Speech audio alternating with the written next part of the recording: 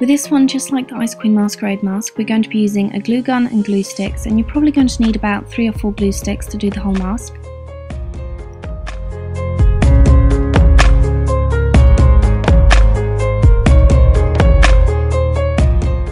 We're going to be doing this in a slightly similar way to the way we did the Ice Queen Masquerade, but instead of having icicles, we're going to do more flame shapes, and you want to do the larger ones first, then move on to the medium shaped flames, and then lastly do the smaller flames but overlay that over the previous shapes.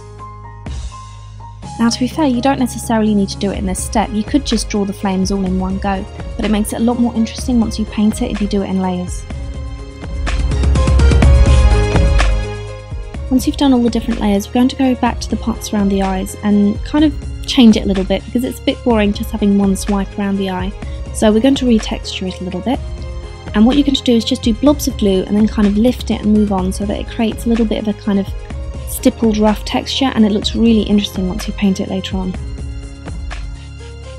Once the mask has cooled down, you're just going to peel it off, and you can use a stick or a craft knife or even a spoon if you don't have anything like that. And it's quite flexible, so you really can put it through quite a bit of abuse. Once you've taken it off the cast, you want to spray paint it black, and I've done 2 coats of this, and you want to wait for it to dry.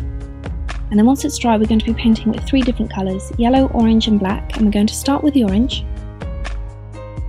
The good thing about this mask is you don't really have to be that neat, you can be quite messy with it. The main thing is just to really apply a lot of colour very close to the eyes, and then slowly make a gradient the further out you go. You don't want to go all the way to the edges of the mask, but maybe about halfway. For the orange to really stand out later, we're going to need to apply 2 coats. And once you've waited for the second coat to dry, we're going to move on to the yellow.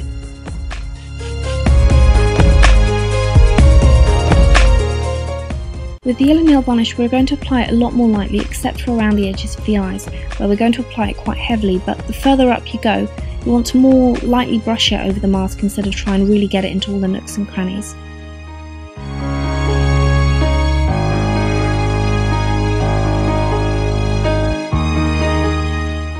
Once you've applied the yellow, just wait for it to dry a little bit, and then we're going to go back to the orange and reapply it.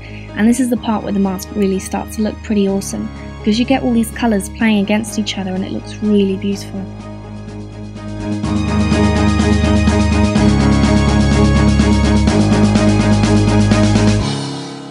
The last nail varnish, we're just going to keep this to the very edge of the mask.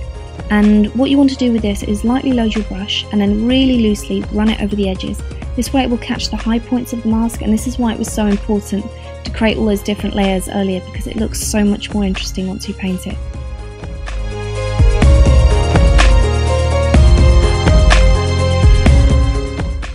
Now you could just leave it at this, but I like to add rhinestones to my Masquerade masks, so I'm going to be using clear nail varnish to stick them down, and I'm using mainly 3 different colours. For the yellow, I'm going to keep this close to the edges, and the red and the orange rhinestones I'm going to keep close to the eyes. If you apply rhinestones, you're really going to have to apply quite a few of them for it to be noticed, and this part is going to take a while. It could take you about an hour to get this whole thing done, but once you've finished, it looks pretty awesome.